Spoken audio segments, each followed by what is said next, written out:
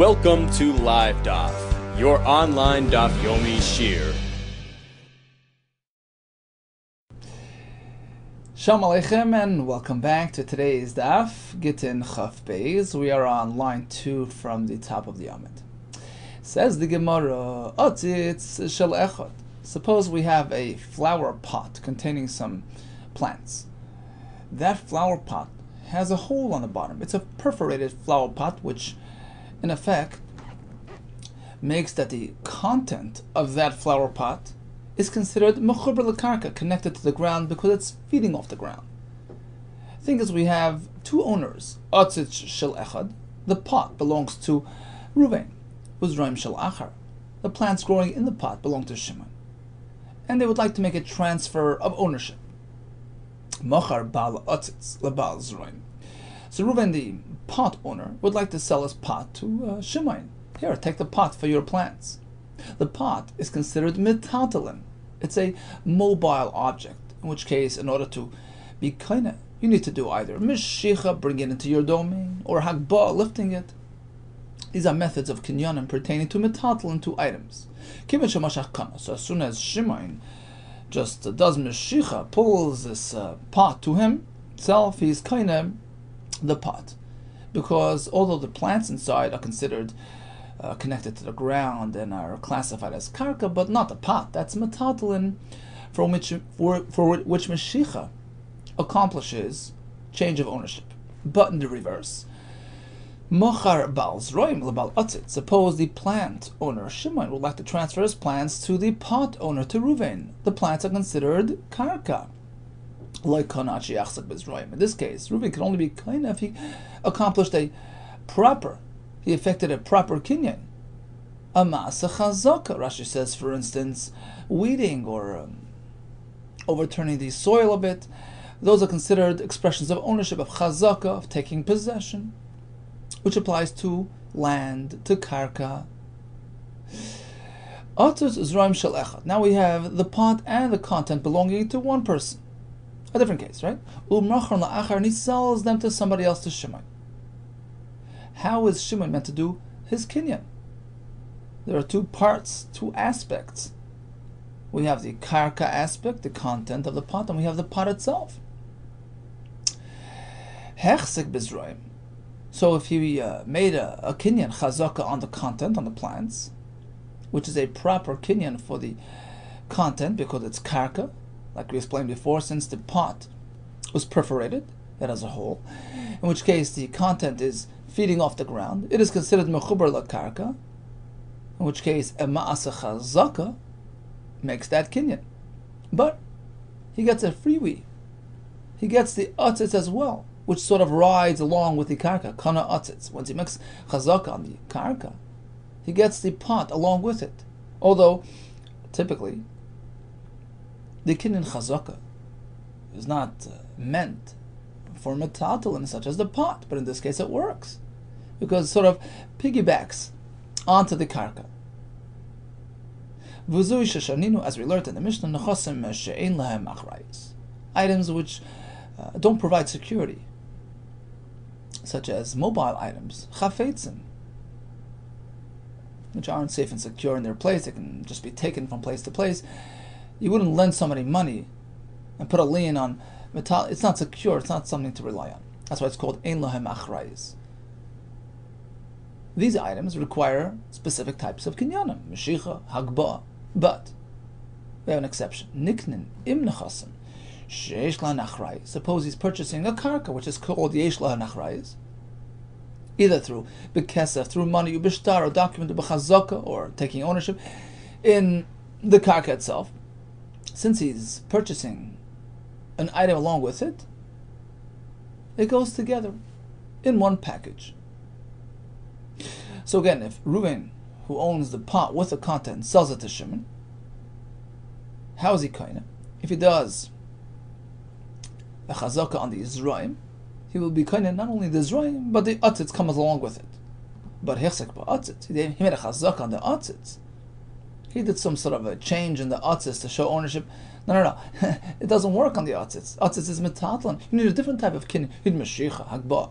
Af otzitz like kana, not only is he not going to be kind of the content, he's not even kind of the pot until he makes chazaka on the content.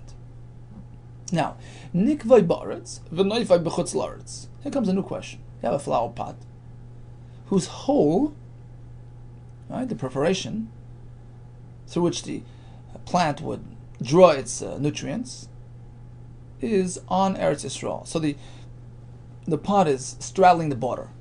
One part of it is over Eretz Yisrael proper, which is chayiv and truma and maser, and that's where the hole lies. V'noifa b'chutz la'aretz, and the actual plant is growing on the chutz la'aretz side of the pot.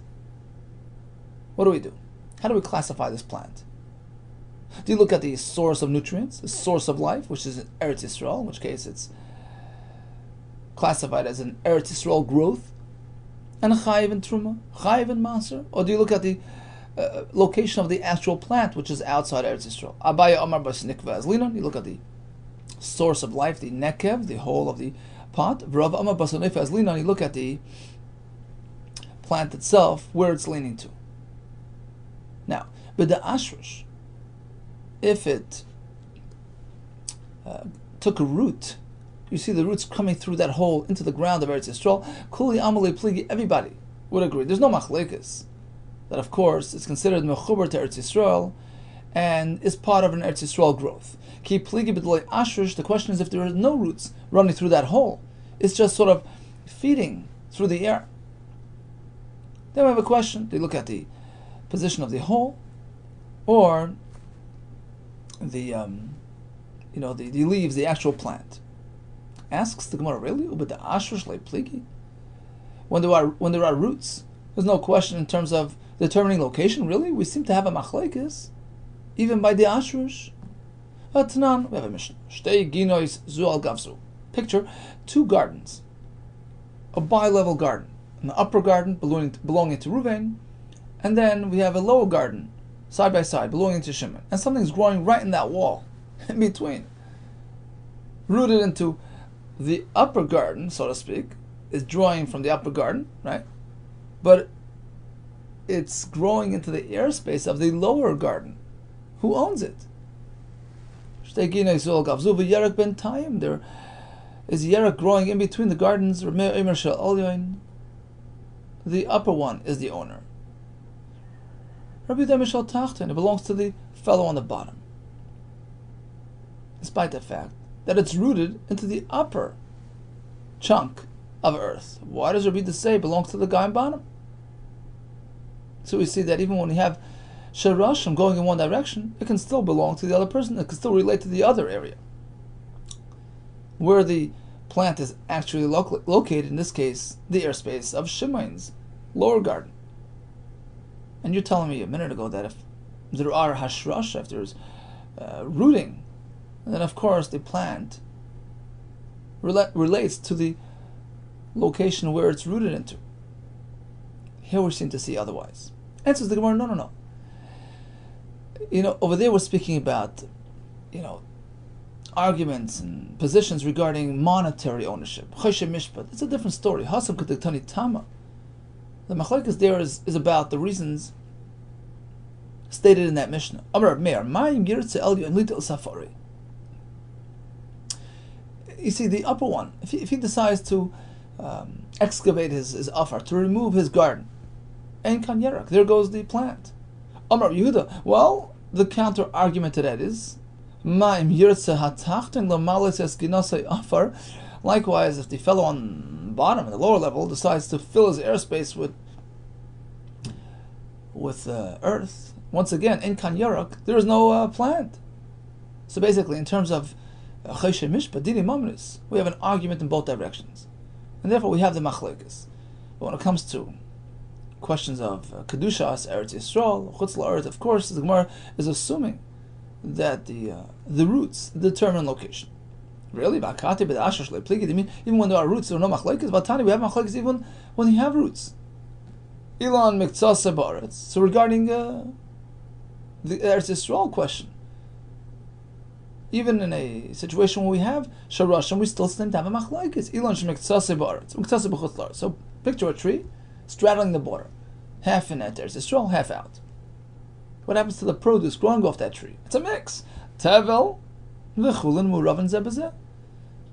Rabbi maintains that you have a full mix there.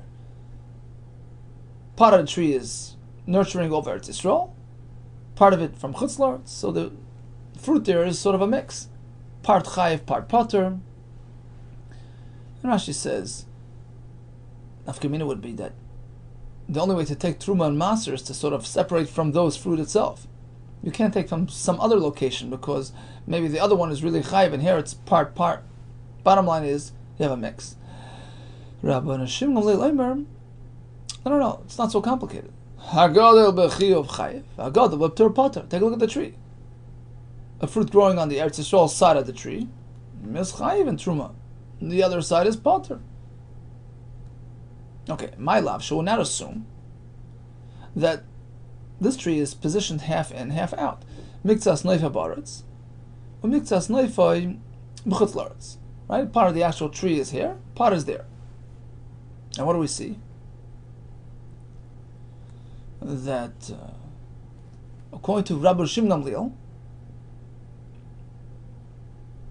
whatever grows outside Eretz Yisrael is considered chutz la'aretz produce, despite the fact we're assuming that the all the roots are in Eretz Yisrael. Here you go, machlokes, even when there are shirashim in Eretz Yisrael. No, says the Gemara. Like miktsas shirashim ba'aretz, miktsas shirashim b'chutz la'aretz. We're speaking that not only is the tree itself, the trunk and the branches, half there and half here, the roots themselves are split. Part of which are in Eretz Yisrael, part of which are growing outside Eretz Yisrael. So here we can understand why, the tree is sort of a mix. So if all the roots would be in one location, of course that would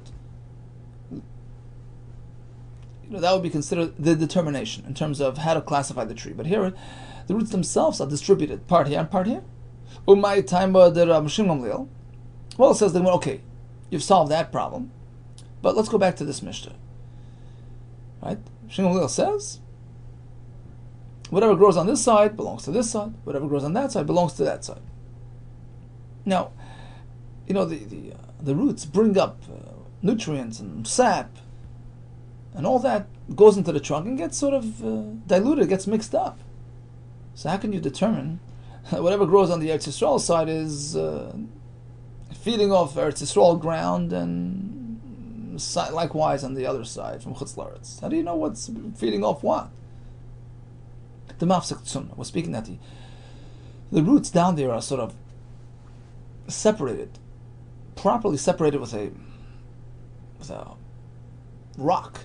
So there's nothing going from one side to the other.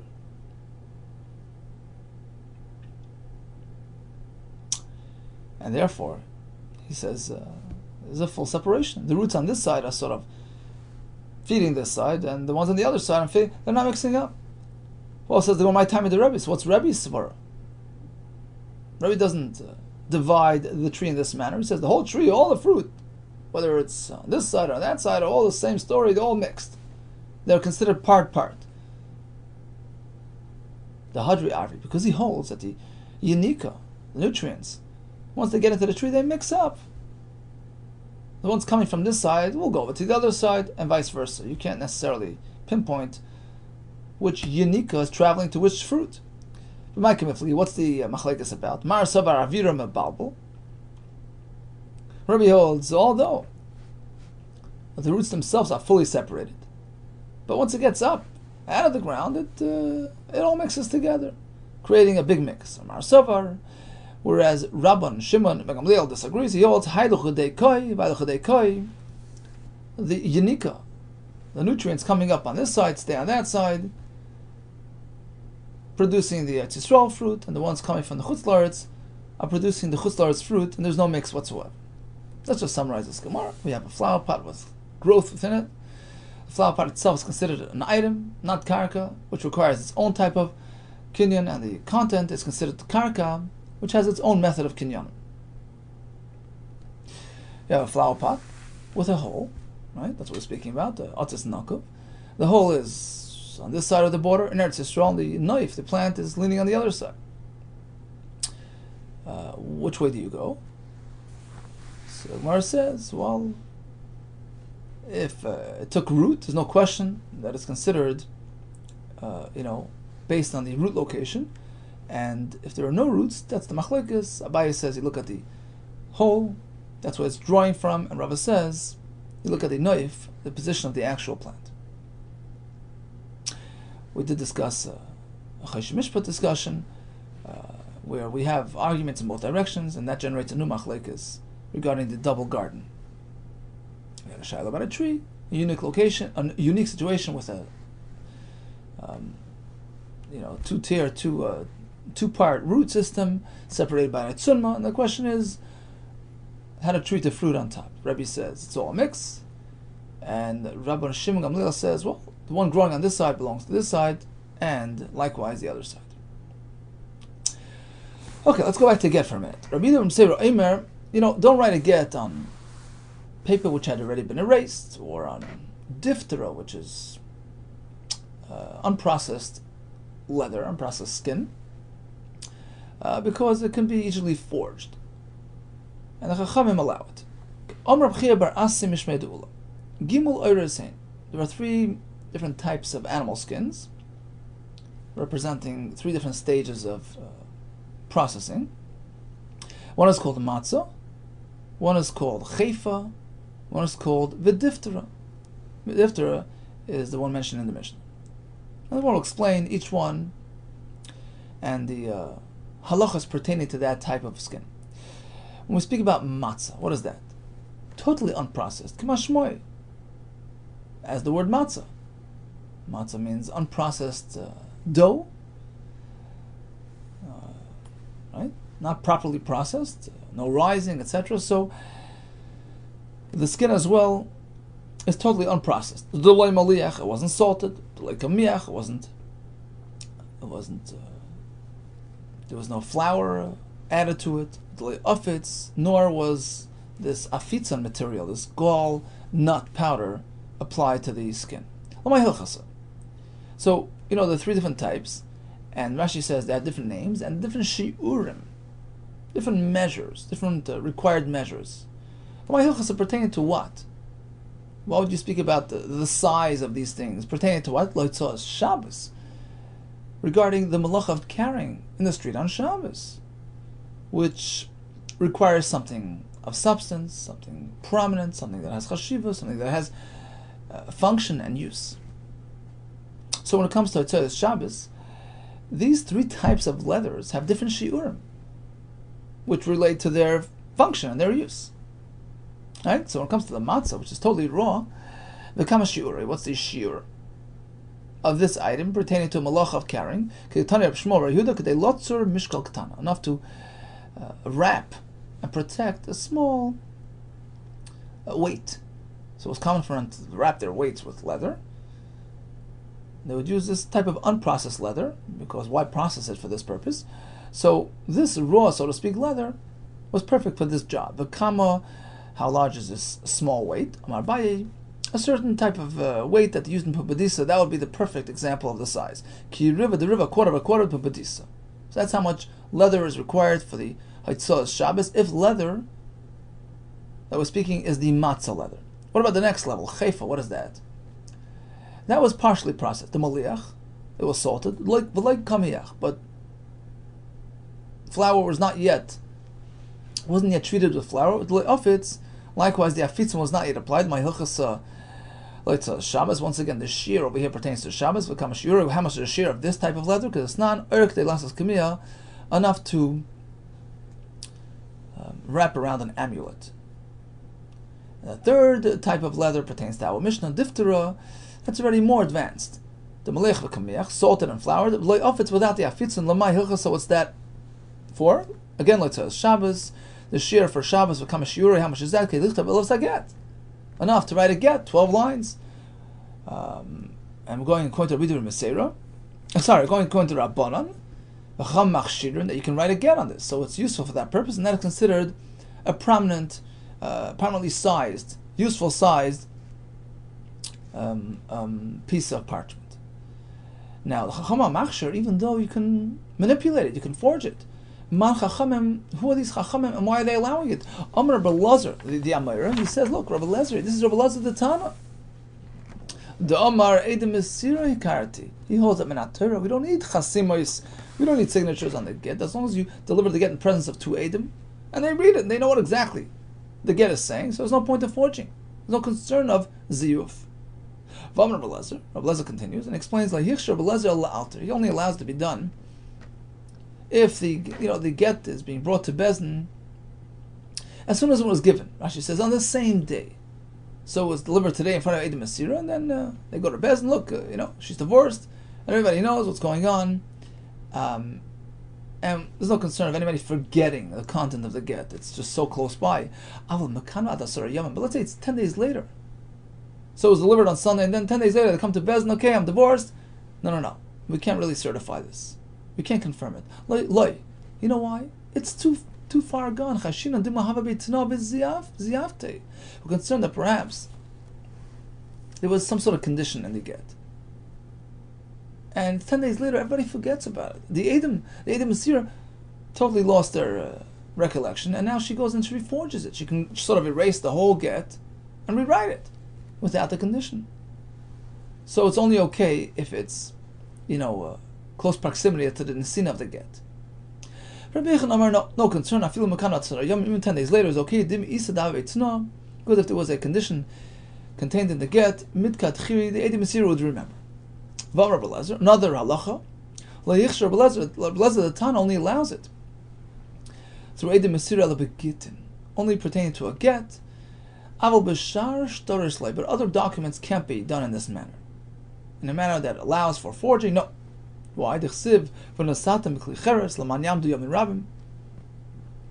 other type of documents are placed in a kli cheres for long-term storing, for long-term recording. So basically we have to keep records that stay for a long time, and therefore something that can be manipulated and forged doesn't work. So even Rabbi Lezer the Tana, who says that typically Edom Asira are okay, but that's only by a get. Rashi says a get, it's not meant for long-term. It's not a long-term record. It's meant for being matter her to remarry. Right? You're not going to hold on to the get for years and years to collect with it. It's different than a deed of ownership or shtar chayiv. So by a get, you can bring it right away to the Bezdin. They'll allow her to remarry. And there you go. And you can rip up the get. So therefore, even if it lends to forging, but like we said, you do it right away, there's no concern of forging. But when it comes to other stories which are sitting around for years and years, down the road you might not find the Edom Asira, and you might rely on the Edom Chasima.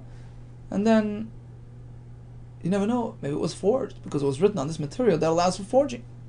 Rabbi Yehuda Amar disagrees. I feel the stories, even other documents, can be kosher in this manner. But doesn't the pasuk say Laman Yamdu Yomim Rabim, that the ishtar has to be something that provides long-term records?